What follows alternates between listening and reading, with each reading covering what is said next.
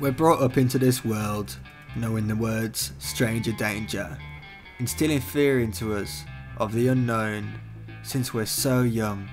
And because of that, the city is a cold and cruel place, because every stranger is a danger.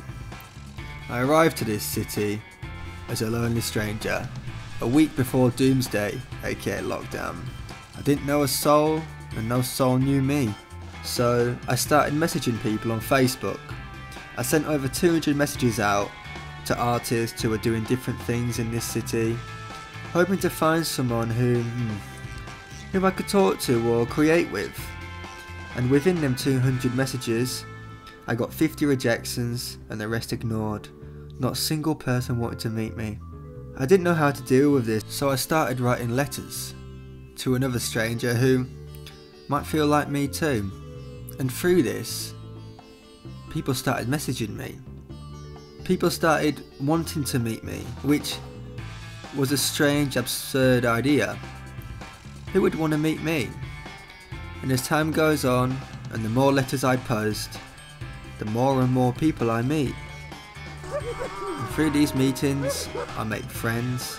And through friends, I find happiness. And through happiness, I find creativity. And now I don't feel like a lonely stranger anymore, thanks to the letters that saved me. Melbourne taught me how to be punk. The feeling of loneliness and being an outcast and not fitting in was what drove me to the streets of the city and write and write and write and find stories with an unapologetic tone. I remember when I went to some underground literature stores in Melbourne. I told the clerk, "Hey, I'm new to Melbourne. Is there any people you know who are interested in literature of the street?"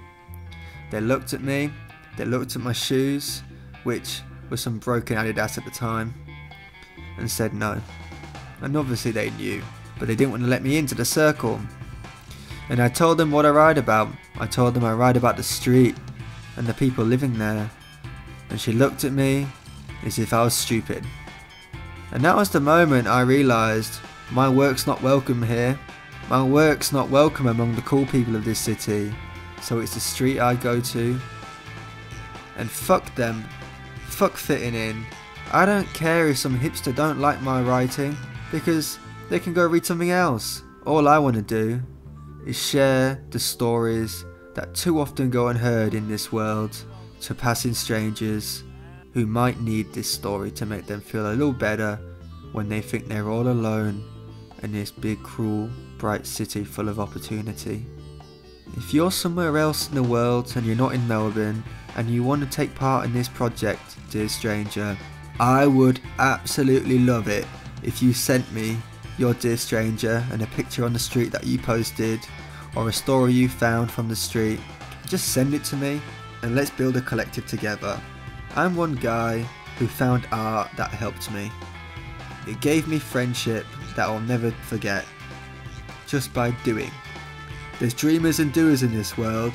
You're either a dreamer who dreams about everything that could be but never get it done, or doers who just do and things come true.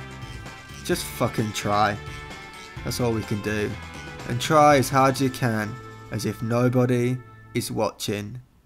Because there might be someone out there who might cherish what you do. And if there isn't, fuck it. Keep trying. To read my street writing, feel free to give me a follow on Instagram. Have a wicked day.